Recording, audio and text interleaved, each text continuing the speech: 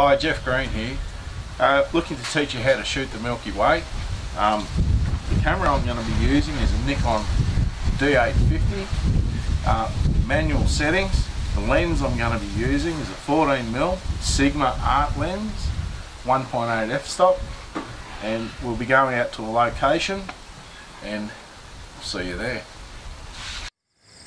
Okay, my settings for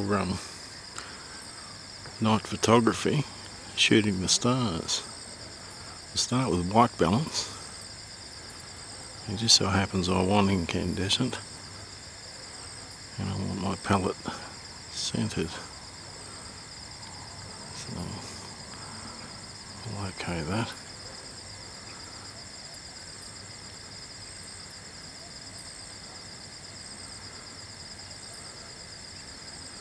In time lapse, when I start shooting, I'm going to do a 21-second interval per shot over 3 hours and 30 minutes. Exposure smoothing on, which will take out a lot of the noise. Silence of photography, I'm the only one here, so we'll leave it at that. Image area, I'll check on that. I'm shooting in 4K and I'm happy with all of that. The next step is, remember it's in manual settings, and because I've got a 21-second interval, I'll be using a 20-second exposure. My f-stop with this particular lens allows me to go down as far as 1.8, and my ISO, I don't like going much past 3200, and the reason for that is to keep the noise level down. Okay, we'll do a test shot and see how that comes out.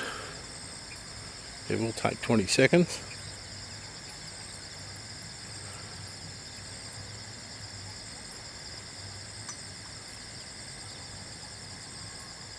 Beautiful night tonight, incredibly clear skies. And there's my test shot,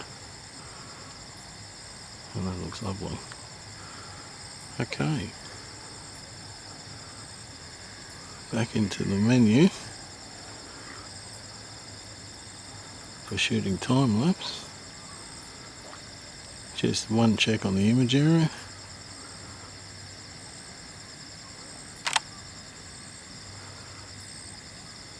Let's see that, it's quite nice. I'm not sure whether you can see that on the video, but I'm happy with that. And away we go.